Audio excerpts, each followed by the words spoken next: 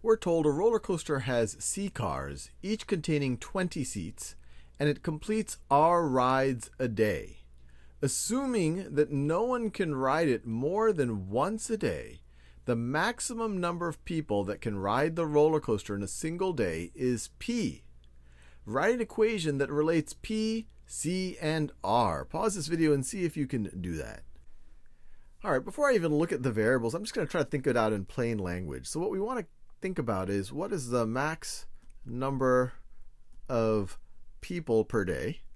People per day. And so that's going to be equal to the number of cars in our roller coaster. So number of cars times the maximum number of people per car times the max number per car. So this would just tell you the maximum number of people per ride. So then we have to multiply it times the number of rides per day. So times, we do this in a new color, times number of rides per day. Now what are each of these things? They would have either given us numbers or variables for each of them.